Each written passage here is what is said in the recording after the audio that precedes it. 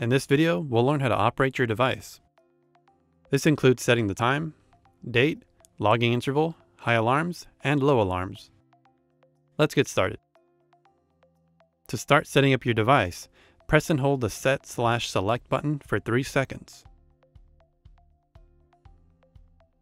Once the year digit begins to flash, let go of the Set/Select button. The device has now entered setup mode, and the year is currently selected. From here, press the up and down arrows to change the value of the year. Once the correct year is set, press the Set/Select button to move to the next value.